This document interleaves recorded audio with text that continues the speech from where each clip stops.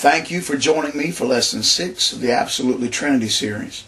I want to start out by saying thank you to all of those that have written and encouraged me to continue putting these videos out. They've been a great encouragement. I also want to say God bless every one of you that have come out of the Oneness doctrine, and I'm finding out that there's been many. And I want to say God bless you for serving the true God of heaven. I also want to say thank you to all the Apostolics and UPC people that have written me and said some of the mean things you've said and try to refute me. And some have not been mean, some have been nice. But I also want to say thank you for encouraging me to forge on with these videos. You have really put fire in me to continue this out. And so I want to say thank you to all of those Apostolic and UPC pastors and preachers and teachers that have written me and said the many mean and unkind things that you've said. I'm not a bit angry at you. I thank God that I have people like you to encourage me and put zeal and fire into my heart and spirit to do these things. And I'm glad that the videos have helped so many of you out there. You've wrote and told me that they've been a blessing to you, and I'm glad. In return, I'd like to ask that you pray for me. Pray for my family, the church I pastor here. We sincerely want to shine a light in this dark world. And I also want to remind you that for the most part, the videos that you're watching are more or less condensed versions of a teaching series that I did here at the church. And so if you're interested, you can go to our website and you can download the entire series for free. Not only that series, but several others, and you'll find them there, and a lot of sermons that I've preached. Just go to godsmiraclemission.com, hit the media tab, the audio tab, teaching tab, and then the Trinity tab. And I believe that they'll be a blessing to you. Now, by way of introduction, I want to point out that there are 4 areas of doctrine that Oneness Pentecostals are especially weak and open to effective refutation. Number 1, their denial of the pre-existence of Christ. Number 2, their belief that Jesus was himself the Father. And number 3, their belief that baptism in Jesus' name is necessary for salvation. And number 4, their belief that tongues is a necessary sign of salvation. In lessons 6 through 8, I want to deal with the Oneness adherents' false teaching on water baptism. I want to expose the errors of baptismal regeneration and the idea that water baptism must be done in Jesus' name only. The Jesus-only people hate to be called a cult.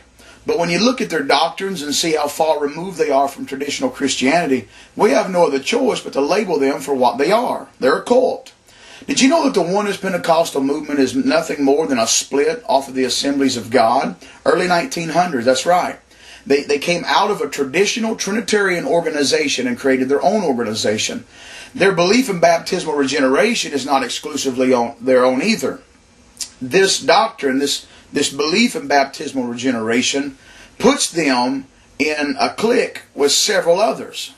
So if you would like for me to, I will mention a few of these heretical groups that the UPC Apostolics are right in the midst of. Have you ever heard of the Church of Jesus Christ of Latter-day Saints? Well, we call them the Mormons.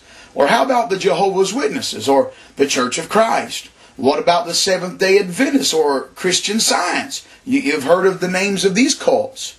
These are the believers that teach and preach that you have to be baptized in water to go to heaven. Alexander Campbell is the father of this heresy. The Apostolic and UPC adherents are smack dab in the middle of all of these well-known cults. They're nothing more than Campbellites. Anyone that teaches anything other than salvation by faith alone, they are a true blue, bona fide, grade A, first-class cult. And you need to know that, because it's just an absolute fact. The Oneness people have basically took one verse of Scripture and created an entire doctrine out of it. That verse is Acts 2:38. Let's read it, and then we'll read its accompanying verses, and then we'll talk about it a little while. Let's look at Acts 2:37, down through 2:39.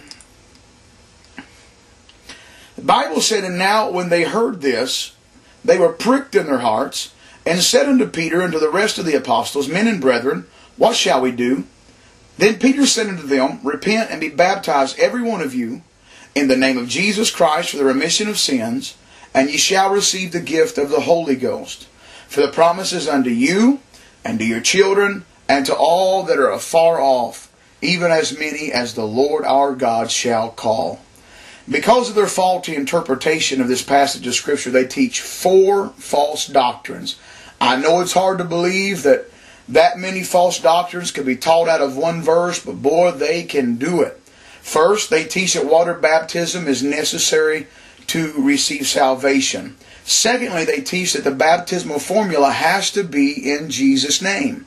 Thirdly, they teach that you have to be baptized in the Holy Ghost with the evidence of speaking in unknown tongues in order to be saved. And finally, they teach that these steps have to be in this exact order. All four of these beliefs are erroneous. But what do you expect from preachers and teachers that believe that Jesus is his own dad? It's hard to believe that anyone could teach that a person is still a sinner even after they've repented and believed the gospel. But according to Jesus' only teaching, your sins are not washed away until the moment of water baptism. Obviously, if your sins have not been washed away, you're still a sinner.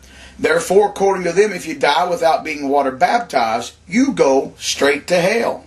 And this is called the doctrine of baptismal regeneration, and it is a wicked doctrine. In this lesson, I want to expose it as the heresy that it is. When reading the Bible, it's very important that you interpret each verse in the context of the chapter that it's located. Now, on top of that, you've got to interpret each chapter in the context of the book, and each book in the context of the entire Bible. When you come across a passage of Scripture that seemingly contradicts the spirit and nature of the rest of the Bible, you got to remember that the Bible never contradicts itself. There are verses in God's Word that, if taken out of context, can be terribly misunderstood. When you come across a difficult passage, instead of changing your entire system of theology to line up to those 2 or 3 verses, you need to go to God in prayer, all the while engaging in diligent study to understand how those verses flow with the rest of the Word of God. The assuring thing is, God has not given us just 2 or 3 verses. We've got over 30,000 within 66 books. We can pretty much know the mind of the Lord on any given subject. When we look at the spirit of the New Testament, we see that salvation is received through repentance, through faith in Jesus Christ, not through water baptism and speaking in tongues. At least 60 times in the New Testament, it speaks to us of having obtained salvation by faith alone, and never mentioning baptism in those verses. If baptism is in fact necessary for salvation, why is there this emphasis on faith and believing for salvation, but not on water baptism? Now, here's an example of what I'm talking about. Ephesians 2, 8 and 9. Very familiar passage of Scripture. The Bible said, "For by grace are ye saved through faith, and that not of yourselves. It is the gift of God, not of works, lest any man should boast." When somebody tells you that you've got to be baptized in order to receive salvation, what they've done is twisted the entire Bible to fit a handful of verses. The really sad thing is this wresting of Scripture is not necessary. These verses are really not that hard to understand. To hear a baptismal regeneration is taught, you'd think that every mention of baptism in the Bible is a reference to water baptism. But this is simply not true. According to Hebrews 6 and 2, there's more than one type of baptism. And I'll give you an example. In Luke 3:16, the Bible speaks of the baptism in the Holy Ghost and fire. You go to Mark chapter 10, verses 38-39, as well as Luke 12:50, and you find the Word of God speaks of a baptism of suffering. In 1 Corinthians chapter 10, verse 2, we see a baptism into Moses spoken of. Baptism is simply a submersion or an immersion, being submerged into something. Jesus will submerge us, immerse us into the Holy Ghost.